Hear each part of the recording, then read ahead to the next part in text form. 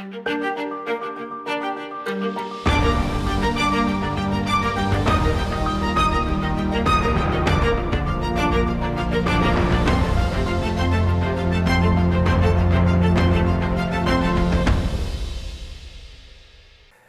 good day and welcome to you. It is August the 25th, and I hope you're having a great day wherever you happen to be. My name is Gary Willing. I want to welcome you to Search for Signs if you've never listened to these videos before, and welcome you back if you have. And simply point out, if you want to know more about this information, I do think educating yourself is probably the best thing to do. And you can do it however you want to do it. I have included links to websites that I think give you really good background information in the description portion of these videos. So hopefully you'll check them out. All right, now I also would like to give a shout out to Spirit Watcher 178, Mr. Good Sleep, for asking questions this go around. And I always encourage questions. You can post your questions in the comment section. If you have a comment and you want to post your comment, that's fine too, as long as it's not of a trolling nature or it gets out of hand in terms of just being obnoxious. As long as it doesn't have a link to another YouTube channel or a website, I leave them up. I'll even address them from time to time if I think they add to the discussion. So I appreciate everybody that takes time out of their day to do that. So hopefully that will encourage you or at least inspire you to post a comment or ask a question. All right. Now, I don't know if I can get to both these questions. I'll try, but if I can't get to the second question, I will address it and try to answer it in the next video. How about that? But let me start with Mr. Good Sleep. Thanks for the videos. Well, you are welcome. It's a pleasure. I always enjoy doing it. Hopefully you find them informative. Have you ever heard of Billy Mayer, the man who speaks with the Pleiadians? I wonder if there is a connection. So, when I read your question yesterday and was trying to figure out what I wanted to do and how I wanted to answer it, I wanted to start with this, okay? Because this is kind of might give you a better idea of what I think my role is in all this information. I'm not an authority on anything, okay? I know you're not asking me necessarily for their opinion. People ask me my opinion all the time about different authors or people claiming to have a connection with a master or with beings from other dimensions or whatever, and I always decline to answer it. And I'm taking my cues from Benjamin Creme, who really is where this source of this information is coming from. And when he was asked those questions, he would always decline to answer those questions on the basis that he didn't see it as his role to comment on those things. Now, if that person was dead, he would comment about it. If they were a politician, well, they were fair game for his criticism or praise either way. But for the most part, when it came to people who were talking about the masters or the ascended masters, whatever, claiming to channel these masters or have contact with UFOs and aliens, he always declined to answer it. And I just don't see it as something that I can do because of it. You know, I could be wrong. You know what I mean? I know a lot about this information, but I don't know everything about everything. So, and I don't claim to. And so I don't want to say something, I don't want to comment about somebody that I don't know that much about and end up being incorrect. But I will say this, okay? Because I'll try to answer some of the question or a question in a way that hopefully will be more informative about the connection between the UFOs and this information and the people who are occupying the UFOs and that kind of thing. And in a roundabout way kind of answer, you know, what I think of Billy Mayer and his work. Okay, so just take it for what it is. But anyway, when it comes to UFOs, okay, I typically subscribe to the school of thought that's coming from George Adamski and Benjamin Creme. Both websites to their information, I have links to their websites in the description portion of these videos, so you can check them out.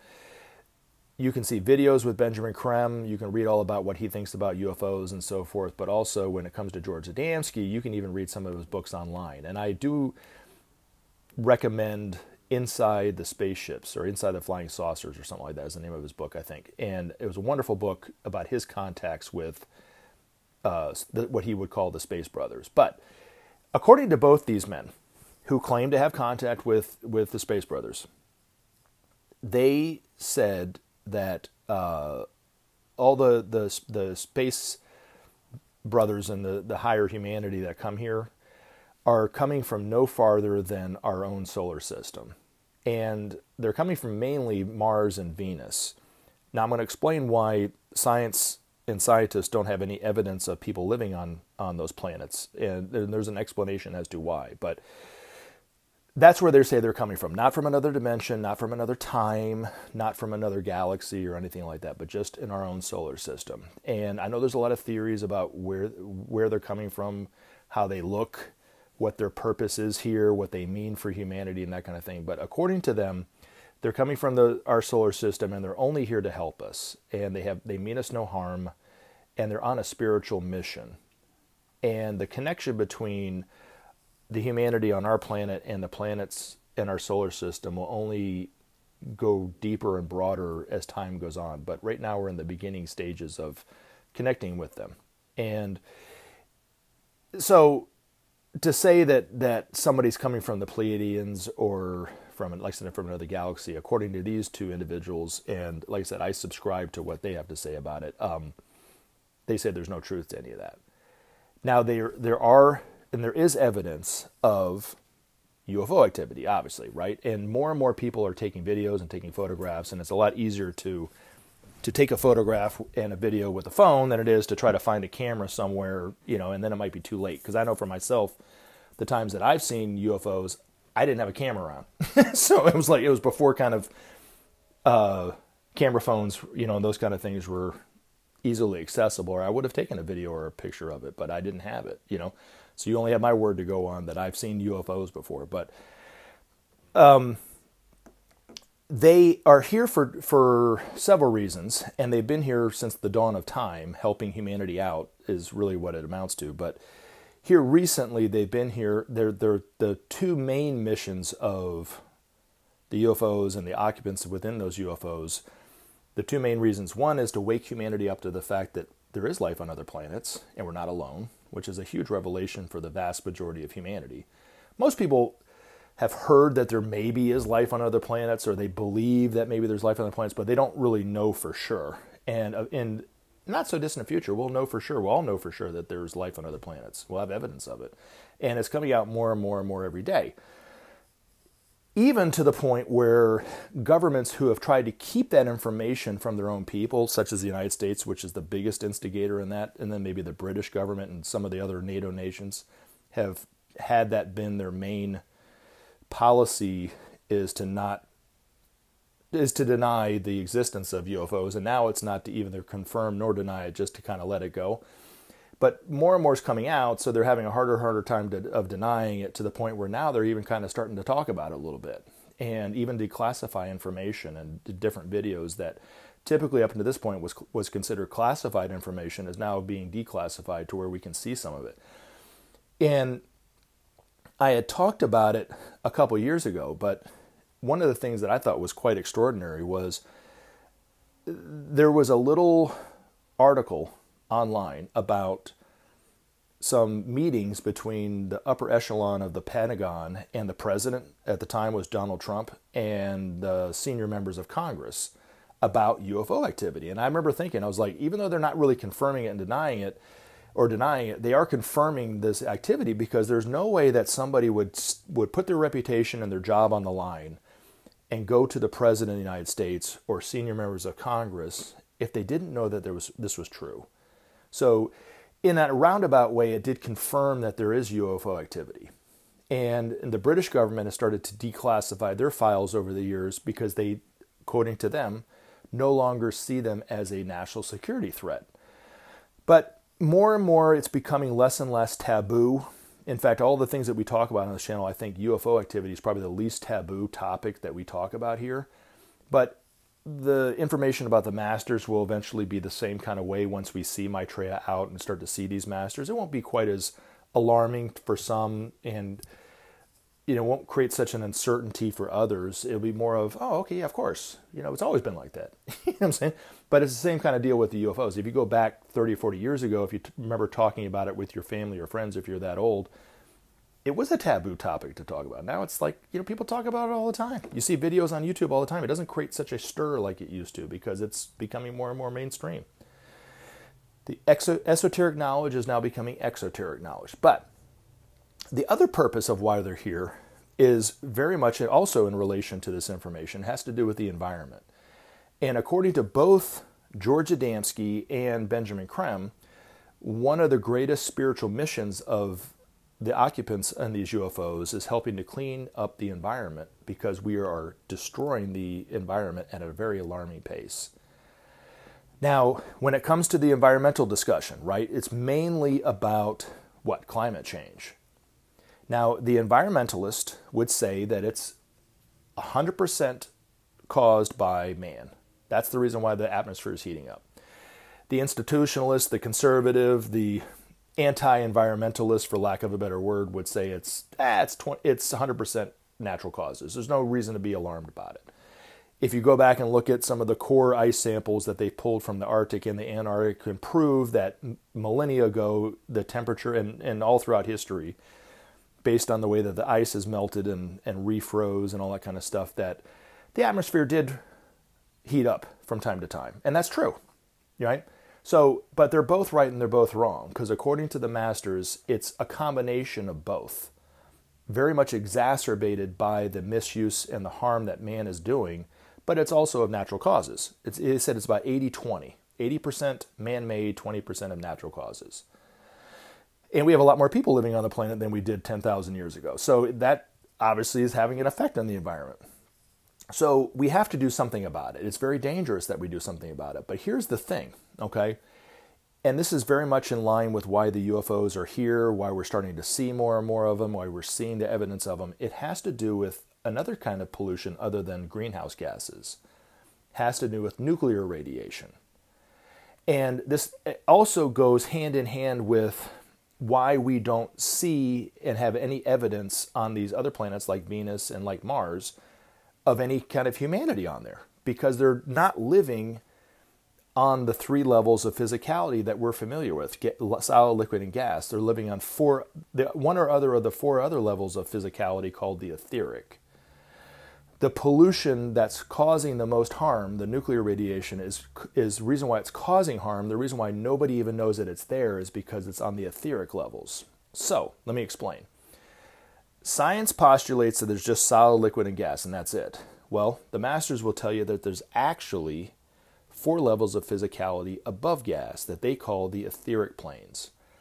It was discovered scientifically some years ago by a gentleman named Wilhelm Reich. Now, most people have never heard this man's name, let alone know that he had a discovery that really is quite extraordinary, and we should all know about it, but nobody really knows about it. He actually discovered the lowest level of the etheric planes. He called it the orgon. And by whatever name you call it, it's there.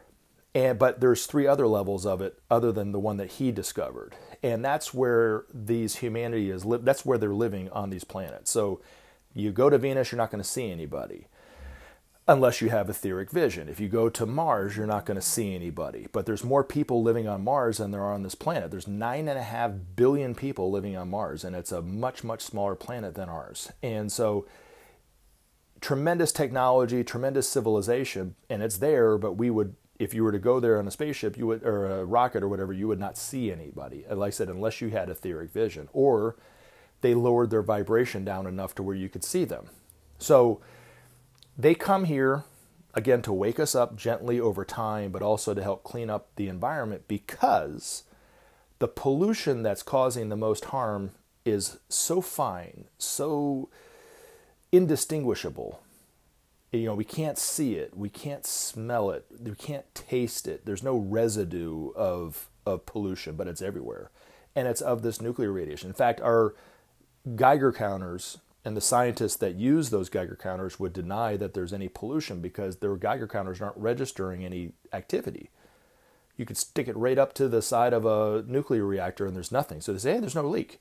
Well, the only reason why they're not registering anything is because it's a very crude way of measuring radiation. And the radiation from any nuclear reactor anywhere in the world, whether it's a power plant or a naval vessel or a missile or the way that we store nuclear radiation after we use it, that pollution goes right through the lead, no problem, right through the concrete and right out into the atmosphere. So if you're living anywhere near a nuclear power plant, it's pretty bad. And even if you're living as far away as you possibly could from a nuclear power plant, it's still bad, because the pollution is so fine and light, it just goes right up into the upper atmosphere, and then eventually every raindrop, according to the masters, has some form of radiation pollution in it. So it's everywhere. In fact, even if you closed off your whole house and locked the windows and, boarded up everything, it still goes right through your walls. So even in all our rooms in our house is nothing but nuclear radiation just saturated everywhere. Can you imagine if you actually could see it? You know what I'm saying? And it'd be alarming, wouldn't it? But we don't. It's invisible to us. They call it the invisible peril. Now, we would be nearly dead, if not totally dead, if it wasn't for the work and activity of these space brothers cleaning up the atmosphere in the way that they're doing, according to the masters. Now, they have a future role for humanity too, which will eventually be giving some of their technology known as the technology of light. Once humanity, by the masters and Maitreya, see that humanity has put war behind us forever, Maitreya will allow them to give us the technology that they use to power their vehicles, power their cities, use in medicine to recreate organs and those kind of things, to create artifacts, to create food and those kind of things. The way that you would think in terms of, any kind of science fiction, being able to create anything or travel, they have. And they'll eventually give us that technology, so we won't even have to invent it. You know what I'm saying? We'll be able to just use it the way that they use it. But it's such a dangerous technology in the wrong hands that if there was anybody that wanted to use it for warfare, it could destroy us even more than a nuclear bomb. So we have to put war behind us forever before they're willing to give us that technology. But it will revolutionize life on this planet. So eventually, it's been said that Maitreya will be asked about UFOs, and he'll confirm the fact that they are here, that there is life on other planets, and where they're coming from, and what their purpose is. But hopefully that kind of adds to it a little bit. But according to the masters, there's nobody coming from the Pleiadian system or any other dimension or time. They're only coming from our sister planets in our solar system. And it was confirmed also by George Adamski and Benjamin Creme, who claim to have contacts with them. But like I said, I'm just presenting this information for you to look at and for you to consider yourself. But the one thing, if you read any of George Adamski's books, he not only met them, also claimed to ride in their spaceships and so forth, but he said, and same thing with Benjamin Creme, that they look like us. They don't look anything out of the ordinary. In fact, when he was talking with some of them, they were talking in a diner together. They were sitting around a table, and they didn't draw any attention to themselves as being anything other than humanity. So, and they were very concerned about the problems of humanity, very aware of what's going on here, because what we do here actually affects them. They don't, and so it harms them in that way too. So that's why they're here helping us. They see us as one family, not as separate. We don't think like that yet, right? In terms of a global community or a galactic community. We're having a harder time even seeing our own little town as being a part of ourselves, you know what I mean? But they are very concerned about the problems of the world. They're very concerned about the environmental problem. They're very concerned about the violence on this planet. Now, to hopefully address any kind of concerns that somebody might have about them being violent, George Adamski remarked about this one woman who was from, I think, Saturn, And the way he described her, in my mind, I pictured Linda Carter, who played the first Wonder Woman on television back in the 70s. He said she was very beautiful with long brown hair. So that was the first person that I could think of that he was talking about, because I always thought Linda Carter was so beautiful. But anyway, she even said to him that when it comes to violence against them, they would choose nonviolence and would rather die than to defend themselves. Because if they were to defend themselves and accidentally harm that other person, then it would cause them harm in the end. So they live within the law of cause and effect. They live within the law of harmlessness, live within the law of free will. So that's why they're waking humanity up, but it's a slow process. But they're, like I said, very, very, very concerned about the problems of humanity, and are here helping us as much as they can. And some, according to both Benjamin Creme and George Adamski, there are people living among us who are also from these other planets. Now, some of them fell here. People like Leonardo da Vinci, Abraham Lincoln were not from this planetary evolution. They were from other planets. Incarnated here, they might have, I'm sure Leonardo da Vinci did. I don't know if Abraham Lincoln knew where he was from, but according to the masters, he's not from this planet. And there's other ones, Shakespeare was not from this planet and so forth. He might have known, he might not have, right? But there are people who don't know necessarily that they're from another planet, but it's a very tiny amount. It's not a very common thing. But there are other people who are living amongst us who know very well and very conscious, according to George Adamski, knew exactly where they were from, how long they'd been here, because they didn't incarnate here. They just came here and started working in some kind of capacity or another. There were even some, according to Ben, within some of the governments. Some of them were advisors to presidents even. And the one that I thought was quite extraordinary was, if you remember the speech that John Kennedy gave right after the Cuban Missile Crisis, where he said, you know, we all inhabit the same planet, we all breathe the same air, we all cherish our children's future, or something to that effect. That actually came from a space brother who was one of his advisors. He wasn't an upper-level advisor or senior advisor, he was a mid-level advisor, who in some way was able to get John Kennedy's ear and told him, this is what you should say, or maybe this is something that you could say that could help.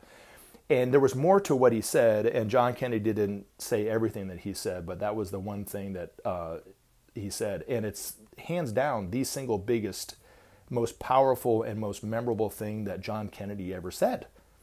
So quite extraordinary stuff, but they're only here to help, working in different ways, but mainly here to wake humanity up to them being here, but also waking humanity up to the fact that we're destroying our environment and helping along the way and kind of keeping us together until then. So is there a connection? Yes, there is a very distinct connection between Maitreya and these masters coming back into the world and more information coming out about the UFOs. But like I said, just for you to look at and for you to consider for yourself. But I really do appreciate the question, and I will have to get to the other question in another video. I do appreciate it. You guys take care. Have a great day. Remember to take action and help SOP save our planet. Thanks for listening, and we look forward to talking to you again in future videos.